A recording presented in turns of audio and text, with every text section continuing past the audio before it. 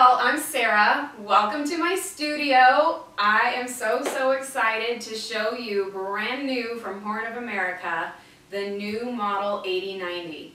We are so excited about this cabinet that Horn of America brought it right on over to my studio so I can share it with you, and you can see why I really love this.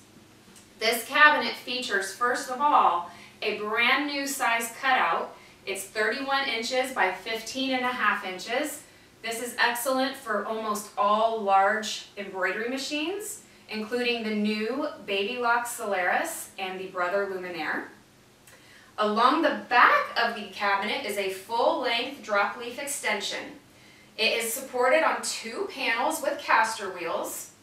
The entire cabinet itself has caster wheel support, so it's very mobile and very easy to move across your studio or sewing room. All of the corners and edges on the top of the table are smooth and rounded, perfectly safe for your clothing and your fabric. On the left-hand side is a drawer extension panel. It sits above the 3 drawers that are on soft close slides. It gives you extra workspace, just so that way you can keep everything you need handy but out of the way. On the left-hand side to your knee space is a small cubby that you can store your embroidery module. It also has adjustable hooks for your embroidery hoops. If you don't want to use it for that, or maybe you don't have an embroidery machine, it also comes with 3 adjustable shelves, so you can put those in and use it for extra shelving if you choose. This cabinet has the Whisper Quiet electric lift system. You access it here on a toggle switch, which I'll show you in a moment. Makes it really nice for bringing your machine into the storage position, the flatbed position, and the free arm position. On the right is a pull-out panel with 132 spools to keep your thread. Along the top, this is brand new, 2 little cutouts that are magnetic for your pins, wonder clips, small scissors, and then also another rectangular cutout that you can set your pens or pencils, stylus, that type of thing. On the right-hand side of the cabinet is a swing-up extension platform. Again, it's great to keep items handy but out of the way. And then I love this part too. Your panel swings up for an extra workspace platform. I like using it for my light box. I do a lot of paper piecing and applique, but you can also set up a pressing pad or even your overlocking machine. This cabinet comes in white, as you see. You can also choose sunrise maple, sunset maple, or gray. Make sure you note if you want your insert to match, that you let them know if you want the clear acrylic or the color matched.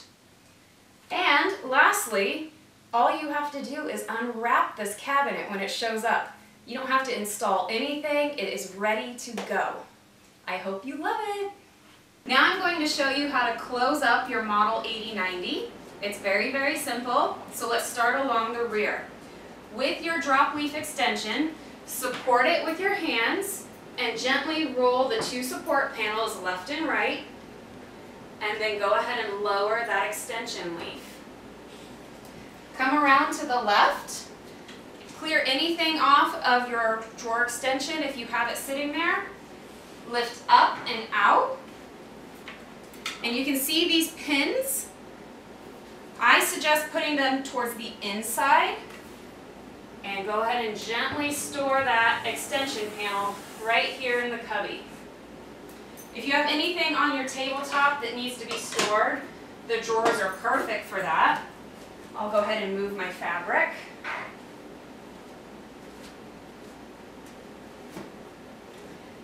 And I mentioned before, these drawers have soft close slides, so they won't slam. And different storage spaces. You can see this one's a bit deeper. I mentioned the Whisper Quiet electric lift. In order to store your machine into the storage position, go ahead and lift out your insert.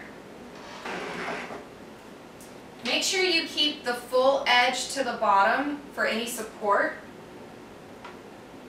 All right, now let's bring the machine all the way up. You're going to take the toggle switch to the left. It'll stop when it's in the full upright position. The filler panel stores easily right here.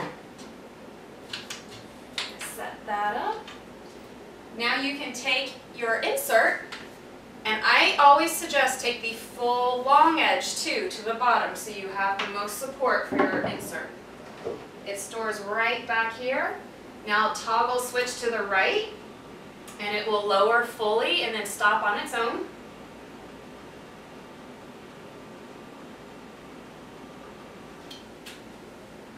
Then we take the filler panel, which sits right on top, into little notches. So now I have a nice flat work surface.